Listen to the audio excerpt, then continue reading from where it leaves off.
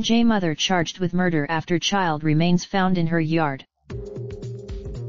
A 24-year-old South Jersey woman has been charged with murder after child remains were discovered early Saturday morning in her yard, a day after she reported her son missing, according to the Cumberland County Prosecutor's Office.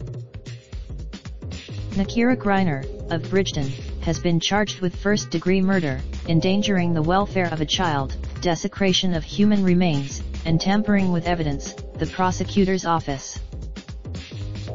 Around 6:30 p.m.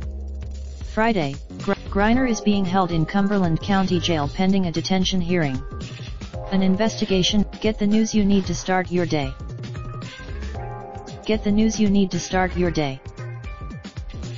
2019, Philadelphia Media Network Digital, LLC / 2019, Philadelphia Media Network Digital, LLC /